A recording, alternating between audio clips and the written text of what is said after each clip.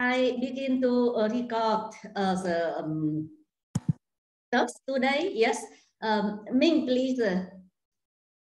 All right, so thank you very much, Dr. Van, for inviting me to give this talk, and it's very nice to have this opportunity to talk about my work. So you can hear me well, right?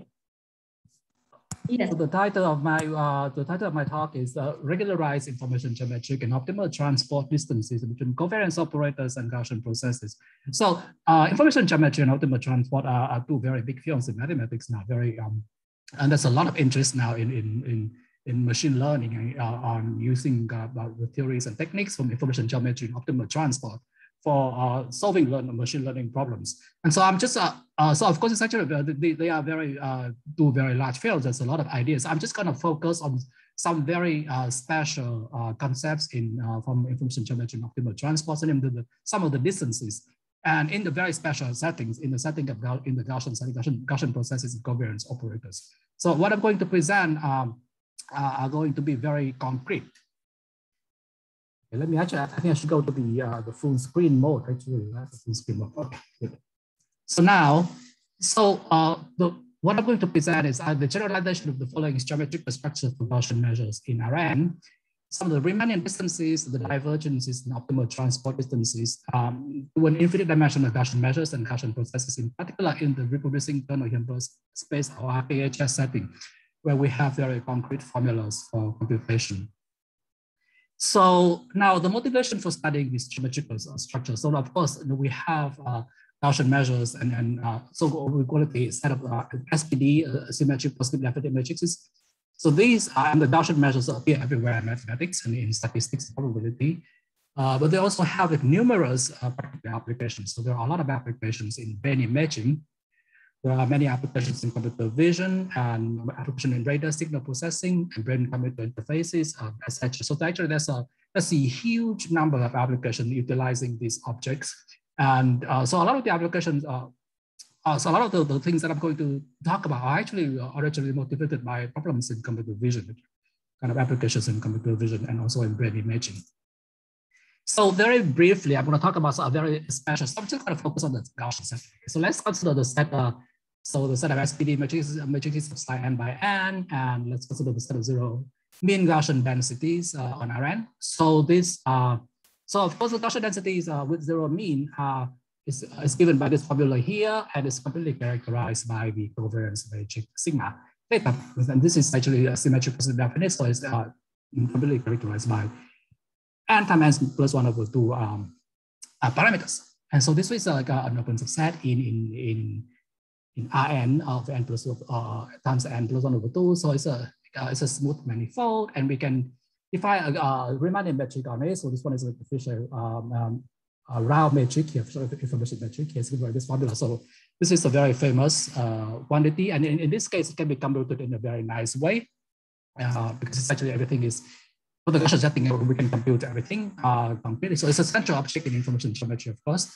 And so we can have an explicit expression for the Fisher-Rao metric in this case, and it corresponds to the fine invariant Riemannian metric on the set of SPD matrices for n times Cn plus plus n. So everything here has been considered, and everything is actually can be considered explicitly. So now we just focus on the set of SPD matrices. So there are a lot of course, there are a lot of geometric structures on this set. We have, so in various applications that we have to come in various applications where we use SPD matrix or Gaussian density as a form of data representation.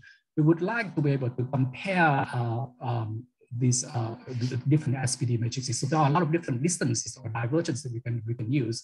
So a very common, so people, it turns out, so of course we can always compute the distance using, for example, the Frobenius distance, which is actually very simple and very fast to compute. But because it's Frobenius, you say yes. I've been invariant Riemann matrix because of that, what you see, because of it, you have the cone structure.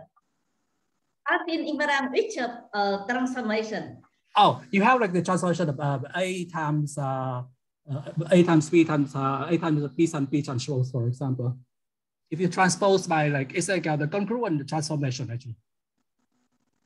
So because, then you think everything is the same, everything is remains the same. So do you mean that's a transformation affine structure because you have the symmetric plus is the cone, and then you take the on trans. Yes. So explain in the geometric term, yeah. That means that's the transformation of ambient space that preserving the cone, right? Yeah. Yeah. So otherwise, what is the affine? Okay. Yeah? So Okay. And so given this metric here, given this Riemannian metric here, this becomes a Riemannian manifold, and we have the so it has a that's a unique geodesic, joining any matrices A and B, and it has the closed form formula. It has a nice and closed form formula. And the distance also has a nice and closed form formula here. And so it has a lot of, so actually it has been studied a lot. Actually, it has been studied a lot in mathematics, and it corresponds to the Fisher-Rao distance between the zero mean Gaussian densities on Rn. And so it has been used, actually, it has been used in the application I was talking about in brain-computer interfaces, in brain imaging, and also in computer vision, because actually they represent the data using SPD matrices in those applications. And so actually this so the distance is actually what we want in terms of the distance. We want to compare the for example, like the two objects in computer vision, for example. So now, so this one is actually but it's actually this is respect to Fisher-Rao metric, yeah. So it's actually kind of basically the same. Actually, we have like this basically a half. Basically, actually, we have a correspondence, right? We have the because we have the correspondence of the two sets that we have, like the Gaussian density and the set of SPD matrices. Actually, that's basically actually the same. But I put like the kind of like there's like the half here actually, because that's a kind of like a constant of a half here, but otherwise it's actually the same. Just I mean, because if you are going to a lot of how to say conference by Barberosco, yeah, and the same also he also there is a big group of fans of Wimber, and they Wimber this such kind of affine environmetric on the cone of the space, so that must be the same thing, right? Because Xavier Pennec. Okay. No, is this Xavier Pennec? Yeah, is Xavier Pennec? Yeah. Oh. Yeah. So I'm gonna talk about his like the next one is actually kind of actually the work from his group. Actually, something called the Lava-Euclidean metric actually is actually by his group. Okay. So because okay, so now if you look at this, actually it's kind of more okay. If you look at this formula here, actually, if you have a large so you have the distance formula. It actually looks very nice, right? But you have a very large set of if you have a very large set of matrices to compute the distances, for example, it actually it's not it can be computationally expensive actually. So so one of the motivation for actually this is Sebastian is actually the group of Sophia and people. This is actually Xavier Pennec. So actually I know him actually really well. And so so his group actually basically they were working on actually the brain imaging application actually, and they have something else called the Lava-Euclidean metric. So in this setting, so actually I don't forgot to put the expression for the metric here, but it's a bit simpler than the Riemannian and this apply invariant metric. It has. So the geodesic actually has a simple form. It has a simple form, and also the geodesic distance has a simple form. So just log A minus log B, the probability norm instead of this formula. So it's if we have a large set of matrices, and it's faster. It's faster to compute to be a phi invariant distance. And more importantly, when we talk about like if we want to use a supervector machine, for example, then we can use this distance to define various positive definite kernels for some of the Gaussian kernels. So we can define the Gaussian kernel using this distance. Yeah, and so it's always positive definite for every sigma. It's not the case with the phi invariant Riemannian distance. It's not the case. So this is a manifold with non-positive curvature. With under this metric here, whereas this one is actually flat. And so it's we can define various positive definite kernels. Like the Gaussian, we can always define the Gaussian kernel using this distance. So actually, this is why this distance here is actually kind of important for applications, because we can actually and it has been applied actually a lot because we can use the pocket machine, for example, with this using this distance. So now I would like to so now let's see whether we can generalize this to the infinite dimensional setting where we have okay, so I'm going to go I'm going to go slow. Okay, I will not go fast. Probably will not have probably will not have time to cover a lot of things. But anyway, I wouldn't cover whatever I can. Okay, within the time limit. So now I would like to be able to generalize it to the case of the covariance operators. The covariance operators are the infinite dimensional operator, right? So now the problem for this distance is actually so here we have. So now this is log here is actually is a principal logarithm, right? So if we have an SPD matrix and we just compute the A is given by we compute the spectral recomposition, and then we compute the log by using also like computing the log of the diagonal of the eigenvalue, sorry. And also and then use the spectral recomposition. Now, so if A is actually a strictly positive Hilbert-Schmidt operator, then the eigenvalues will go to 0, right? And then so 1 over lambda k goes to infinity, and also log goes to negative infinity. So everything is actually unbounded. A inverse is actually unbounded, and log A is unbounded, right? So it's not so these things are no longer defined. And so what we do is actually, so for example, in the simplest setting, we want to generalize this distance, for example, to the case when A and B are self-adjoint, positive Hilbert-Schmidt on the super-Hilbert space. And so, we need to generalize the principal matrix log function, and we need to generalize the covariance in the product norm. And it turned out that actually the Hilbert-Schmidt norm is actually not sufficient for this proposal. And I will explain why. So the first problem is actually, of course, we have the unbounded base of log A, right? So we have the log of lambda k goes to negative infinity.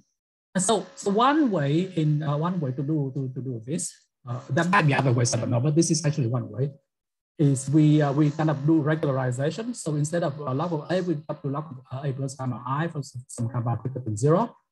And so if we do this, and we have compute log of gamma lambda k with gamma, and so this is always bounded. And so this object here, this log of A plus gamma I is bounded. So this one is good. There might be other ways. I don't know. Maybe Dr. Pan can have some other ideas. Anyway, so okay. So now let's compute the instead of log of A minus log K for Venus norm, we compute the Hilbert-Schmidt norm of log of A plus gamma I, log of B plus E. Now, but the problem is actually log of the identity operator is not Hilbert-Schmidt, because the Hilbert-Schmidt norm of I is actually equal to infinity, and so for this reason, we actually if we compute for gamma not equal to 1, the Hilbert-Schmidt number log of A plus gamma I is actually equal to infinity. And so so this is actually not something not desirable, actually. So it's not well defined. So to resolve it, one idea is actually was proposed by this author Larotunga. This was in it's called the extended Hilbert-Schmidt norm. So what Larotunga proposed is actually we compute the extended Hilbert-Schmidt norm is defined by A plus gamma I. The norm of the extended Hilbert-Schmidt norm square is equal to the norm of A square plus gamma square. And so Larotunga was actually considered kind of was doing this in the complex setting, actually, so kind of more general. So I'm actually just doing in the real setting. So now we have the inner product of A plus gamma I plus mu I equal to the Hilbert-Schmidt number of AB and plus gamma times mu. And so basically, the scalar operators gamma are orthogonal to the Hilbert-Schmidt operators under this inner product. And so now if we do this, then the Hilbert-Schmidt number of the identity operator, the extended Hilbert-Schmidt of the identity operator is equal to 1. And so it's like so it's like a second form of compactification, if you will. And so Larotunga actually considered this set of A plus gamma I with greater than with A star is equal to with self-adjoint operator. So this one is actually the generalization of the set of synthesis N, where A is the Hilbert-Schmidt operator and gamma belong to R. So gamma belong to R. And so and then he then proposed the generalization of the affine invariant matrix. So the matrix looks basically very similar, except that we have we have, of course, we have I plus gamma I and this new I applies, everything is actually almost, it actually has a very similar form. And the distance also has a very similar form, except that we all just have all the regularization here. So everything here is everything here is verified if we use the extended Hilbert-Schmidt norm. And kind of the kind of, so he conceptually extended a unitized Hilbert-Schmidt operator. So if we do this and everything is well defined, and we can apply the same idea for the log Euclidean distance, so we can do the same. We can so we can compute like the extended Hilbert-Schmidt distance of log of I plus gamma I plus or minus log of dy, and then we can define the inner product as well. So everything here is well defined, finite, and we can show that actually the set of this positive definite unitized Hilbert-Schmidt operator is actually, it can be there's also like a vector space structure associated if we use this form of distance and metric. Which I don't have it here, but it can be shown. So these formulas are kind of very abstract formulas because these are all operators, right? So so let's see whether we can apply, we can actually use these formulas and compute something that we can actually apply in practice. Now, so one setting in which we can do it is actually in the reproducing kernel Hilbert space setting. So there are actually two different settings. We have the distance and divergence between the RKHS covariance operators, which I will explain now. We can also compute the distances and divergence between Gaussian processes and covariance operators of random processes in general. So these actually both involve the RKHS methodology. So there are two different kind of closely related formulations.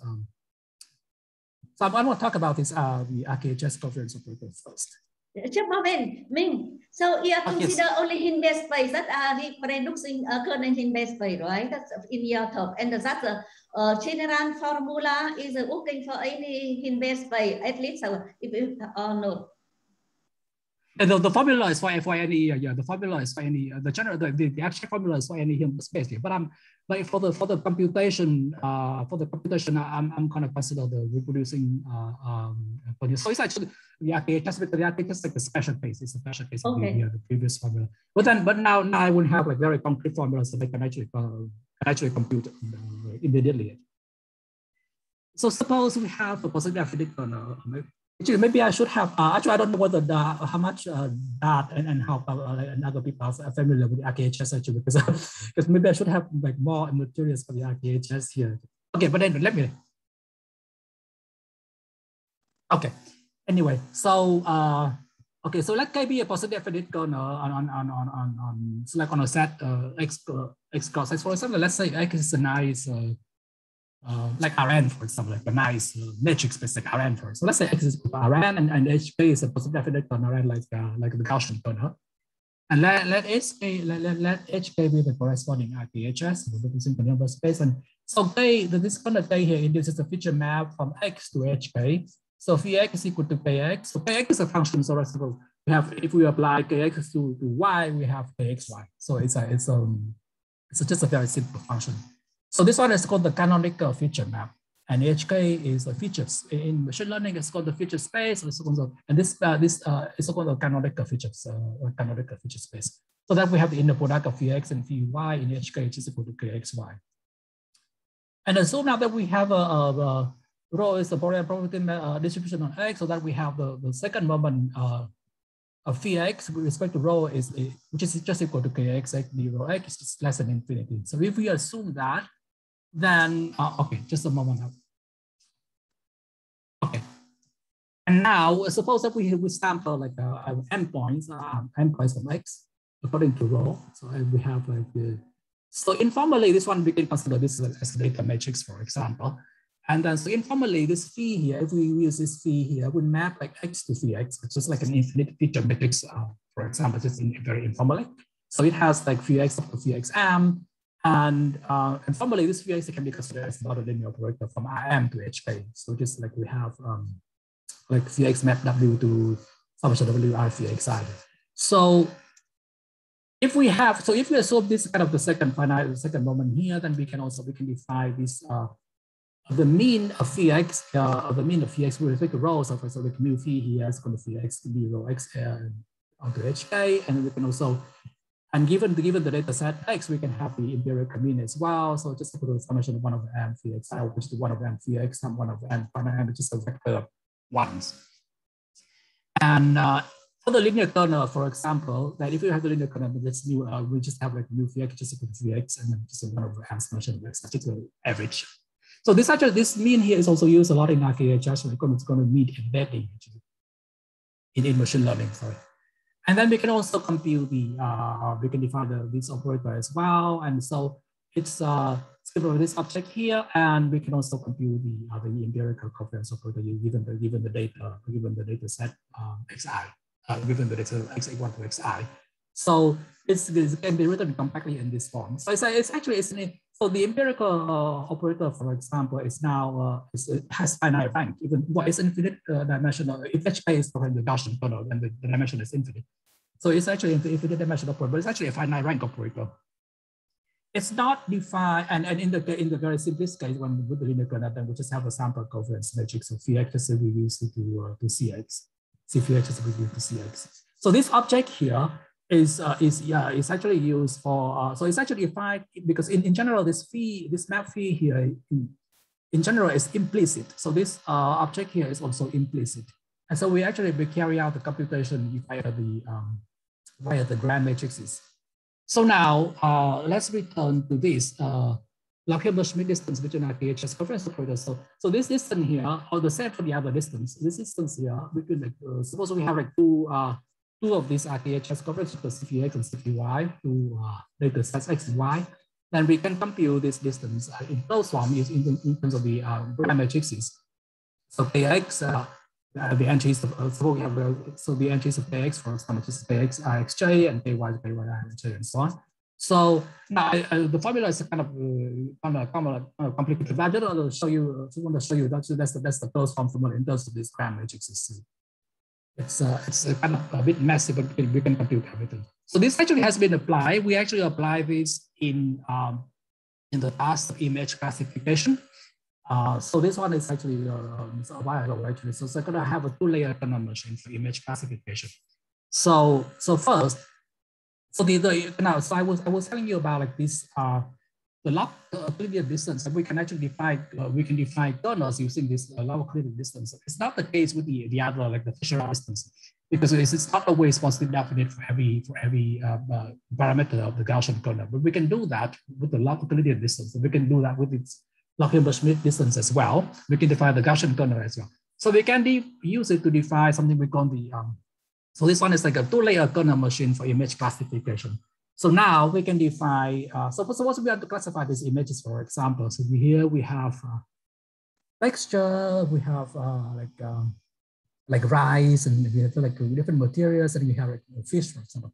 We do this image classification, and so we can define a kernel K, for example, like one Gaussian kernel here. So we extract the features from these images, and then we define a kernel on top of. So this we're given a kernel K1 here. It induces a feature map phi, and so we apply this phi on top of this on top of features extracted from the images, and so this gives rise to a covariance operator, and we can and then so each image is represented by one covariance operator, and then we can compute the distance between the covariance operator.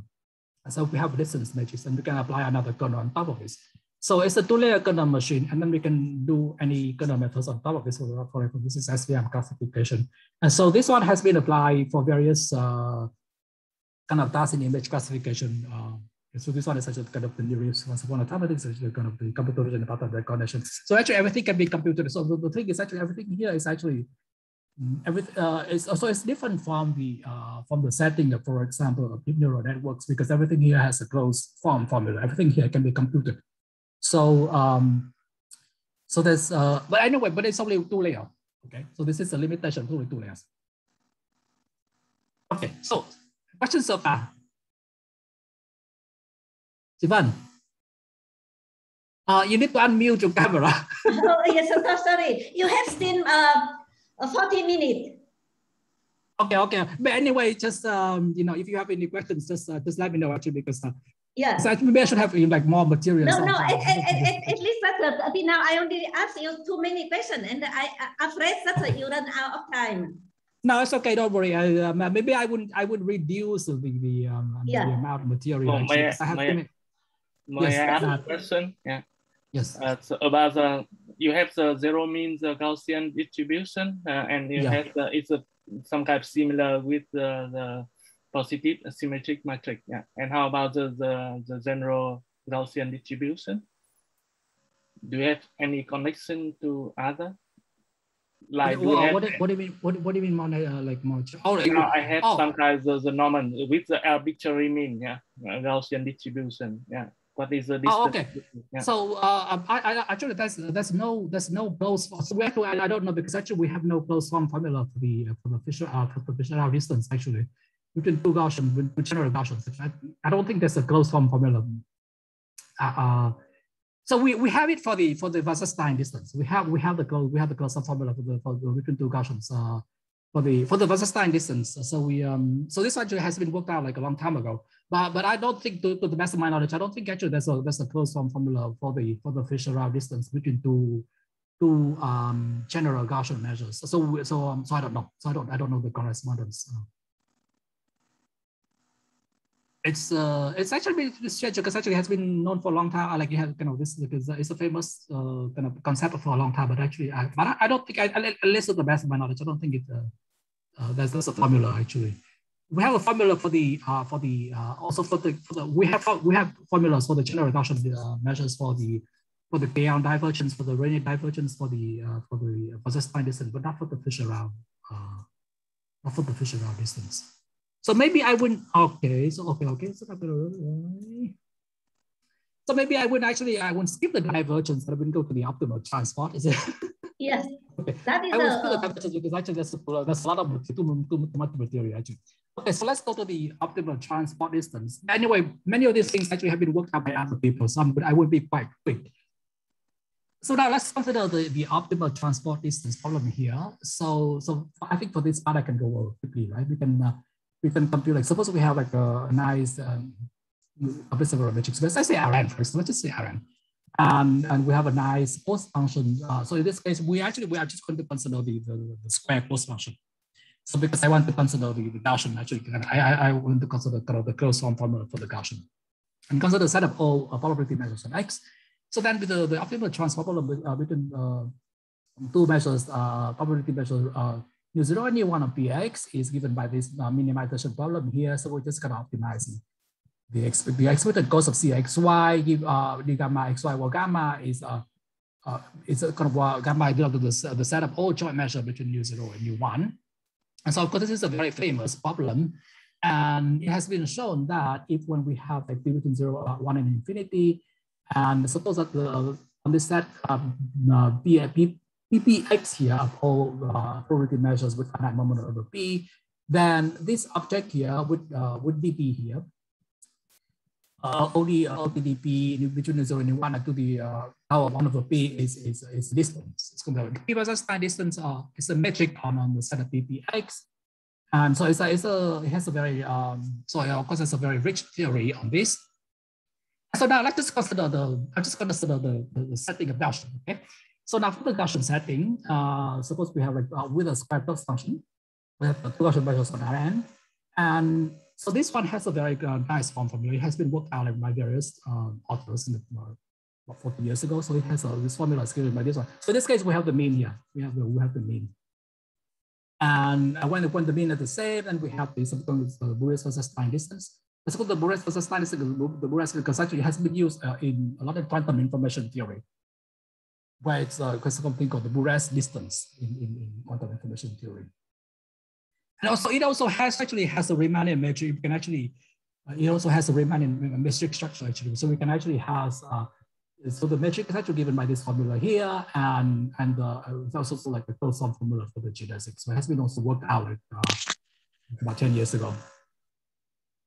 Okay, so now, and the nice thing about this is actually in the infinite dimensional setting, the formula is actually the same. Except we don't have the Riemannian metric structure anymore, but the formula, the distance, the Wasserstein distance, the amplitude Wasserstein distance is actually the same. It has the same formula because again, we have the trace. So everything in here is actually still well defined. So everything is actually very nice. And so it has been applied actually in kind of in some work, some work on Gaussian processes. And it's also, the nice thing is actually it's also valid in the case when the covariance operators here are singular. So it doesn't, because of this quantity is still very well defined. It doesn't have to be, they don't have to be strictly positive. But it's actually not Fisher differentiable. So now, one thing about the optimal transport distance is actually in general, it's actually the optimization is actually computationally challenging. That's a very rich theory. It's actually, yes. You say that's not Fisher differentiation. Can you return the slide? Fisher differentiation. What is this one? These covariance operators. But the set is actually not an open. The set is not an open set. This set of covariance it's not open actually. Okay, implementations, yes. Oh, yeah, because you have the because actually it's kind of, so actually this set is actually not an open set. So it doesn't even have like it doesn't even have like the Riemannian structure actually. So the set is actually, the set itself is not even open. Oh, yes. So now, yeah. So is that not continue, please? You were saying something? No. Okay. So now the thing is, okay. So now the exact optimal transport theory is actually, but that's a very rich theory. This is a huge theory. Because it actually has a longer history than information geometry. So, but in general, the computationally is actually demanding, and also it has been shown that it can have like bad sample complexity. So it can be actually exponentially bad. And so that's like the direction of working in terms of entropic regularization, in which we obtain like. So instead of just computing this kind of the expected value, like the mean of the expected value of C relative to gamma, we add a term here, which is called epsilon, the K on divergence. Gamma reflects the joint, the product measure of mu and mu. And so with this actually we can, there's something called the Singhorn algorithm. And so this problem can be solved. It's actually much nicer to solve. And so actually there's been a lot of work especially in machine learning recently on this entropic regularization, but in various other terms as well. And the thing is actually when we add like this term, scalar term here, this OTDP here, between mu and mu is no longer zero. So it's actually neither distance or divergence. So one way to obtain a divergence is actually to do like a form of correction here. So de-biasing, so which is minus like half OTDP mu and minus OTDP mu. So there actually has been a lot of work in various, also like also in density function theory in chemistry as well, and a lot of work in machine learning recently on this Singhorn divergence. So we would like to actually to be able to understand this, to have a concrete understanding of this. So we focus on the Gaussian setting. So that's the reason why I'm actually talking about the Gaussian setting. And we actually, so we can actually work it out both in the finite dimensional and infinite dimensional setting. So it's actually quite, we have closed formulas for everything in the Gaussian setting. So in the final, what did I do? Okay, sorry, so in the finite dimensional setting has been worked out, like actually just last year, actually there has been like was a series of work actually that appeared last year. And so we can compute, we can express this K on divergence gamma and the product measure of mu0 and mu1 using the differential entropy H. And then we also use there's something called the maximum entropy of Gaussian density. So if X has mean 0 and covariance matrix C, and then the differential entropy of X is less than or equal to this quantity with equality of even only if X is Gaussian. And so this means that if mu0 and mu1 are both Gaussian, then this one is minimum only if gamma is Gaussian. So this means that the optimal, the minimizer of this whole thing here, if we have two Gaussian, if mu0 and mu1 are both Gaussian, then the optimal, the minimizer has to be a Gaussian density. And so it has to have this form. So it has like the mean is equal to the vector of M1 and M2, and the covariance metric has to have this form, and the K on divergence has to have this form here. And so we can plug this in, we can plug this in, we can solve for everything. So we can solve for the closed form formula here. So everything has a nice closed form formula. So we can compute the entropic. This one is called the entropic distance, but remember that it's not a distance or divergence. And then with the direction, we obtain the divergence here, so it has a closed form group. Now this looks like it, and here's the dimension, right? So it looks like it depends on the dimension, but this is actually not the case. Actually, it's dimension independent, actually, as we will show later on. So let's go back. So let's go to the infinite dimensional setting now.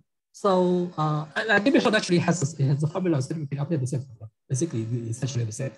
And so now we look at the entropy here. Now this term here is no longer well defined because it doesn't generalize on the infinite dimension. It's kind of the determinant here is kind of the product of all the eigenvalues with eigenvalue to go to 0. So this is not well defined. And but we can show, and so the kind of the right hand side of the expression of the K and divergence, the infinite dimensional thing here is not well defined. But nevertheless, this was a Newton for the K which is always well defined, becoming infinite. It's always well defined, and so we can actually show that if we have two Gaussian measures mu0 and two measures mu x and mu y, and we have like a joint measure of gamma 0 here. And then the kind of the mutual function is the minimum if and only if this gamma here is a Gaussian joint Gaussian measure, and it has a particular formula here where so the covariance of gamma has to relate to the covariance operator the covariance operator of mu x and mu y in a particular way. And so we can basically proceed in a very similar way as before. So the minimizer also has to be a joint Gaussian density. And we can plug everything in, and we can compute we have this optimization problem here. So it's an infinite dimensional problem, yes, but we can actually solve it. We can solve for this V here, and we can have this form. And alternatively, we have like a different map. I would decide that's a different way to solve it. But anyway, so it also has a closed form formula, except now that this M here is now the trespass operator. So here we have to have kind of I. So here everything is actually well defined, and then that here of course is now there is the Fredholm determinant, and when epsilon go to 0, we obtain the Wasserstein distance, square Wasserstein distance. So then when epsilon goes to infinity, we have the square mean distance. Okay, just so anyway, so we can actually solve for it explicitly. And so now, also in the RKHS, we can also have closed form formulas in the RKHS. So we can just plug everything in, and so if we have something on the characteristic kernel, for example, so that the map between rho and mu, the map to the mean phi rho here is injective, like the Gaussian kernel, for example, and this actually this object defines like a semi metric. This synchrone divergence defines like a semi metric between property Gaussian measures on X, and it has a closed form formula. If it has a closed form, if we have like for example, so we have like a positive affinitic kernel, for example. So as before, we can define the covariance of the RKHS covariance. We can also have the mean as well. So this we have the mean term as well. So we can define like two Gaussian measures actually on the RKHS with using the RKHS mean and RKHS covariance operator. So we can define the distance. Yeah, so it has a closed form formula. It looks kind of massive, but it has a closed form formula. And when epsilon goes to infinity, then we just have the distance between the two mean. And so this one is actually precisely something called the maximum mean discrepancy but it has been used a lot in machine learning. And when epsilon goes to 0, we have something called the kernel versus time distance. So this one actually has been applied in computer vision by some group. So we actually kind of do this open analysis and machine intelligence for actually various classification problems actually in computer vision. So it basically it's a kind of interpolation. It's interpolation between the two kind of square. Actually, it's actually square distances. You can do square distances. I'm actually so it's actually so I don't know whether it's actually because actually we have like two square distances. So it's not clear whether actually this object here is a metric. Like the square root of this might be a metric, but it's I don't know how to solve it. I don't know how to show it. So you say that application in computer vision, such as just supervised learning and using reproducing a Kerr-Nineteen-Band method, right? Or what? It can be supervised. So actually they were you doing like using supervised learning, but So actually they were actually using they were defining the Gaussian kernel with distance, but actually it's not valid actually, because it's like for some parameter of the Gaussian kernel, they actually define the kernel, like for this one, for example, you can define the Gaussian kernel using this distance, so it's actually kind of so it's valid. But in general, it's actually not valid because it's actually in general it's not positive definite if you define the Gaussian kernel. So it's not clear for which like bandwidth of the Gaussian kernel we can define using this distance. So it's not clear, but it's for sure it's not true for every bandwidth. But anyway, they applied and I think they got lucky with some bandwidth possible. So they use it. Some of the machine actually with this distance.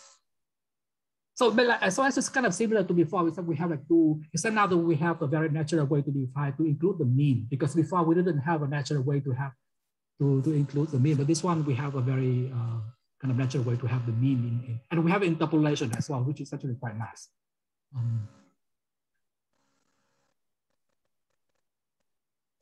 So now we can also use this to define we can define the Gaussian processes.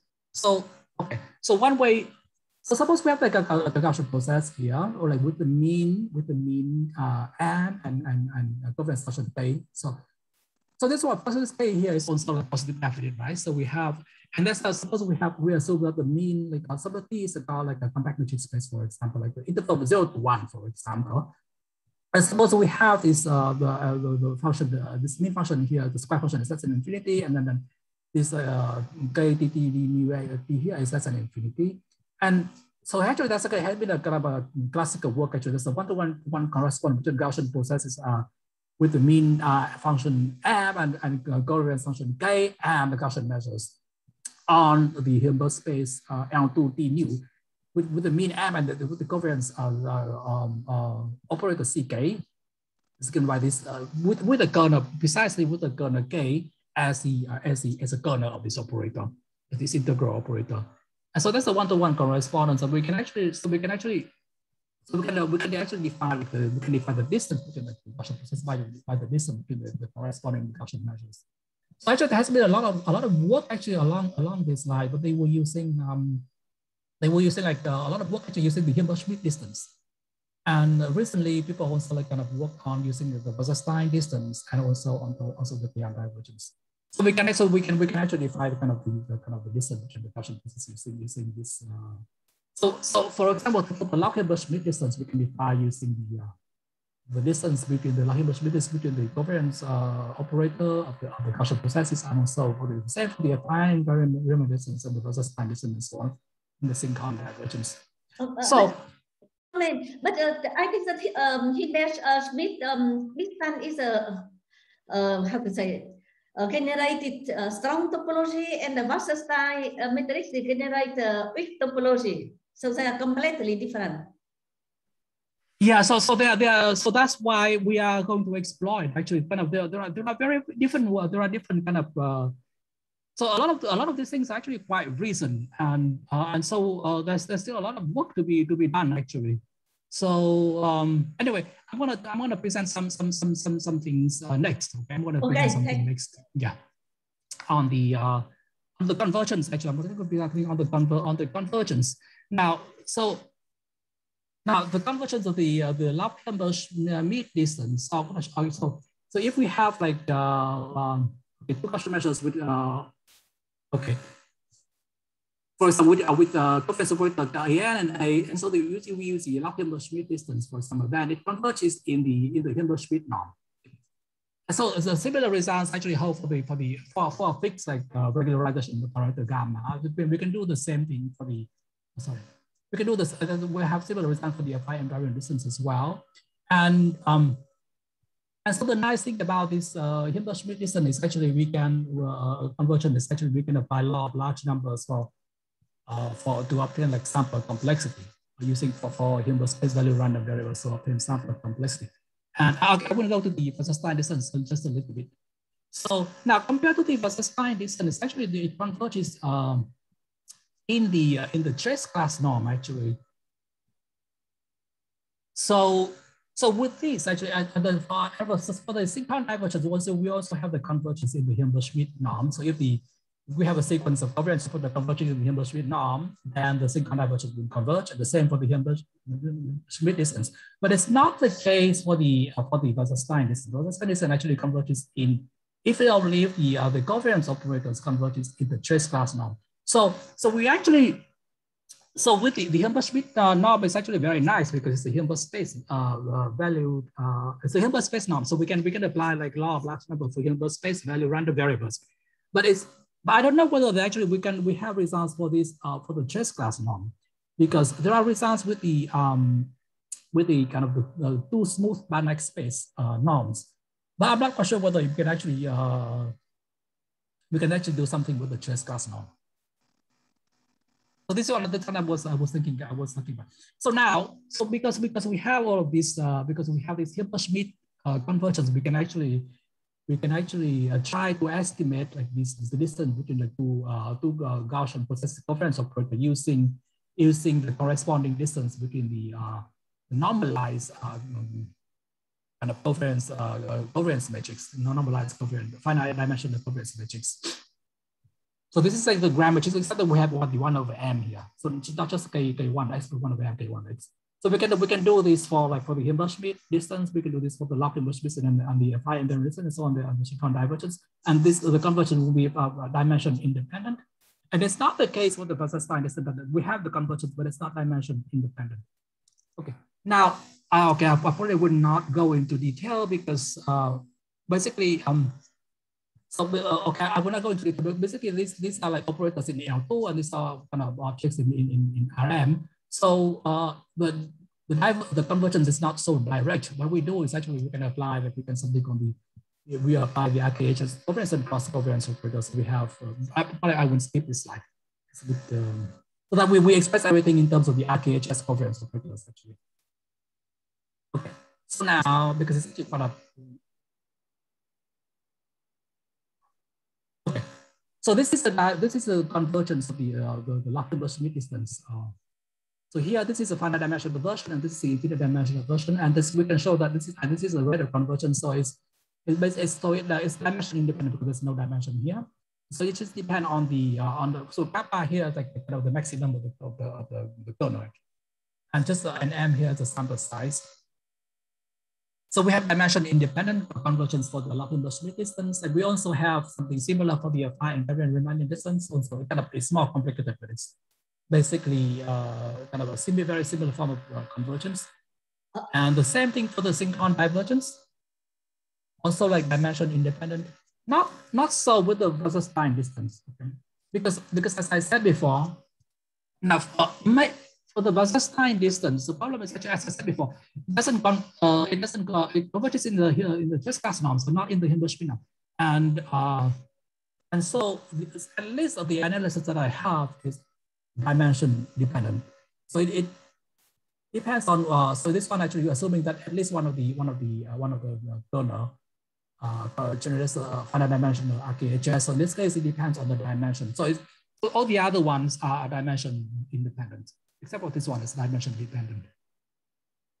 So now I'm going to present, okay, so because actually my time is running out pretty soon. So, and so this one, I said, so we compute the distance, we estimate the distance between the covariance operators using the finite dimensional covariance matrices, normalized finite dimensional covariance matrices. Now, of course, in general, we do not know this K1 and K2. So because if we are given, like, for example, two Gaussian processes, we actually do not know if we are like just shown like two random Gaussian processes, we don't know the kernel K actually. So we have to estimate this actually. So in general, we have to estimate it.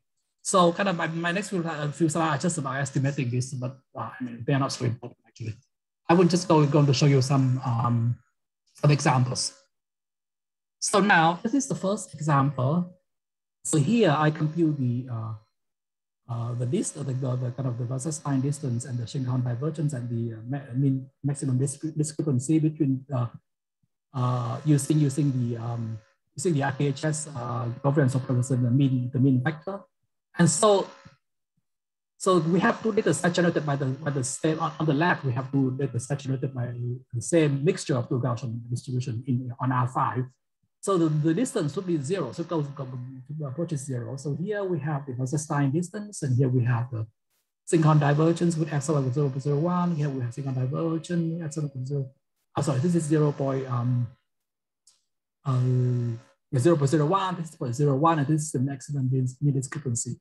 So, no, so they all should go to 0, right? But we can see that actually kind of the MMD goes to 0 very fast, and then so the synchron divergence also goes to 0 pretty fast, but the versus line is actually converges quite slowly.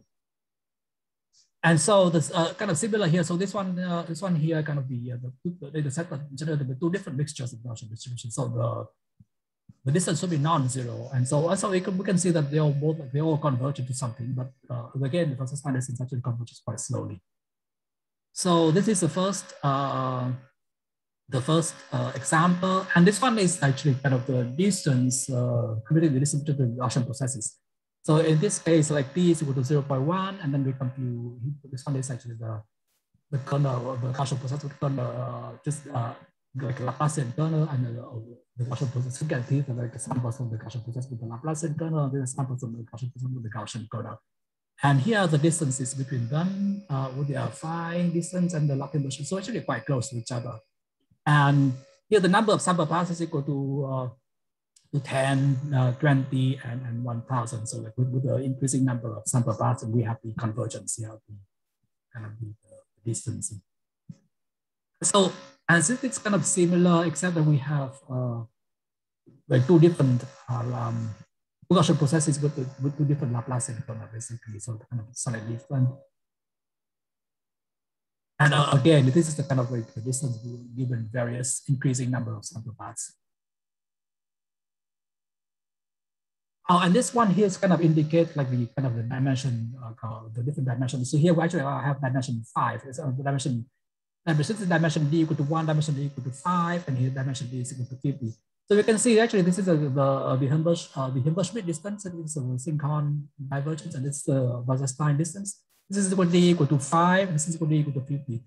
So one of the behavior of the Hilbert-Schmidt and synchron divergence is actually quite consistent across the different dimensions, whereas for the Wasserstein distance, it does depend on the dimension. So I don't think we have a dimension independent convergence for the Wasserstein. But we have dimension independent convergence for all the other distances. So this one is actually a very kind of simple example, so very simple examples to kind of indicates to show the. So here we actually like we have two Gaussian processes here with the on the generated by the kind of this is like a Gauss-Mark process that we need to kernels here sigma here, and here we're dimension equal to d equal to 1 and then d equal to 5 here. So this is Hilbert-Schmidt, and this is Wasserstein, synchron, and local Hilbert-Schmidt and fine variant. Now you can actually see here that when the dimension is large in this example. Now this is a very simple example, so I'm not going to generalize anything, but the performance of the Wasserstein distance is actually kind of decreases quite a bit. So this is compared to the other distances. So just a summary. So we have I have a generalization of the Riemann, so we kind of consider the generalization of the Riemann distance between Gaussian measures from Rn to the Hilbert space setting. So we're starting about the phi invariant Riemannian distance, the Lagrangian distance, and so I didn't talk about the log-net divergence. We have kind of similar idea. So we do regularization, and with the Wasserstein distance, the entropic regularization actually is quite nice theoretical properties, and we can show that they have a Hilbert-Schmidt convergence, which lead to dimension independent sample complexities for the various regularized distances, so except for the Wasserstein distance. And actually many more results can be obtained actually.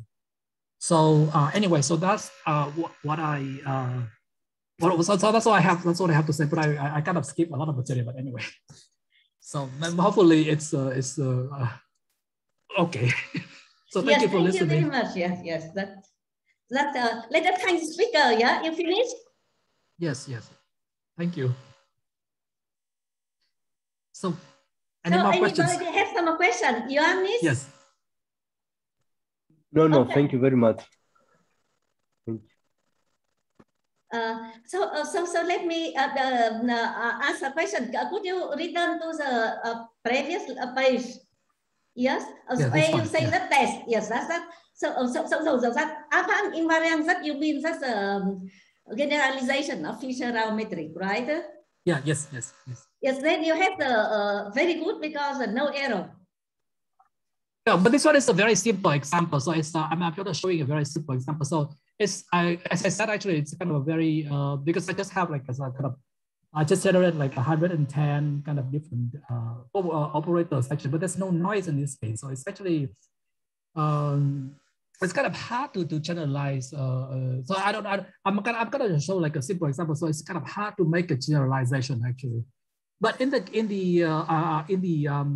brain-computer interfaces applications, this like Fisher-Rao or phi invariant Riemann distance actually is often shown to have the best performance of all distances and divergences, and it's actually much better than the Wasserstein distance, for example. Yes. So so it actually it has been shown in various applications. Well, the example I show here is, as I said, it's actually kind of too simple actually, because there's no noise or anything, so it's too clean. It's too clean, so it's hard to make a generalization based on this example. But in like for the real application, actually this is a finite dimensional setting. Actually, not the infinite dimensional. The finite dimensional. This actually just like for covariance matrix is actually for the for various applications, brain-computer interfaces, actually this one is actually kind of has been shown to have the best performance. So only that like, a kind of experimental no theoretical proof of the convergence later. Yeah, for them it's really has been like really kind of experimental validation. It's kind of because actually they have a lot of there are a lot of different elements in the applications. Actually, there are a lot of different elements in the setting because they also do a lot of pre-processing as well. So so it's harder to do the analysis, I think. But also like they have like a lot of various different settings, actually very different. So one has to be very careful. Actually, one has to be very also like for some of the applicants they have like small data sets, so it's hard to say. Also, like for example, like we have with the local-Canadian distance and the Frobenius distance, for example, we can use a Gaussian, we can use a super vector machine and Gaussian kernel and so on. So it's not the case with the like the Fisher-Rao distance because we cannot always use this. So there are various kind of like trade-offs actually. There are so in the section it seems like nothing is perfect. I would say that nothing seem to be perfect. Also, like the other distances are much faster to compute, for example. And also, like for example, with the Buress versus Stein distance, it's always well defined because it can be singular as well. For example, if we want to compute the Fisher-Rao distance, we have to have non-singular covariance matrix. Just even in the finite dimensional, we have to have a non-singular covariance matrices. And it's not always and we don't have to have that in the for the Frobenius distance or the Wasserstein distance because it's always well defined. It doesn't matter whether the covariance matrices are singular or not. So so that it also has its an advantage. And it's kind of similar for the K-on divergence because actually for the K-on divergence we also need the non-singularity. We like one thing has to be kind of absolutely continuous with respect to the other. We need to be for the K-on divergence to be well defined. And in the case of the in the infinite dimensional setting, for example, it's either zero or infinite, or it's either they are either equivalent or they are mutually singular, right? Yeah, and so it's kind of also hard to whereas for the Wasserstein distance is always well defined. You can always compute it. But I agree that we should have like probably like theoretical analysis so as much as we can for everything. Yeah. Yes. So, Dad, do you have some question? Yeah, very interesting talk there. Thank you. I just wondering, so you apply the regularization that put the lambda positive. Yeah. And you usually the lambda very small, like the 10 power to minus 17, yeah? Yeah. So actually, for the actually, I didn't show the K-on divergence, but actually for the example of the K-on divergence, we can show that actually when we have the should go, if we have like two, for example, if we have two equivalent, if we have actually two equivalent Gaussian measures actually, then when gamma goes to zero, actually this is like the log divergence, and when gamma goes to zero, we actually have it's actually we recover the Gaussian divergence between the Gaussian measures. If we do this regularization gamma here. Mm-hmm.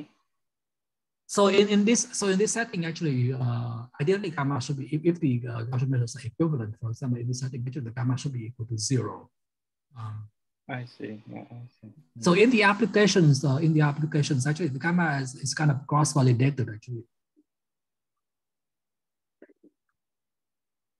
So the gamma like that is used in application is actually kind of like depends on the kind of the optimization actually when we do the computation actually. So it depends on data. But normally it's actually quite small. I see. So what we do is no, I agree that probably that should be like a theoretical gamma, so like optimal theoretical gamma as well. So at the moment, I don't know what the theoretical gamma is. In this setting, in the ideal setting, when we have the equivalent Gaussian measures, it should be equal to zero.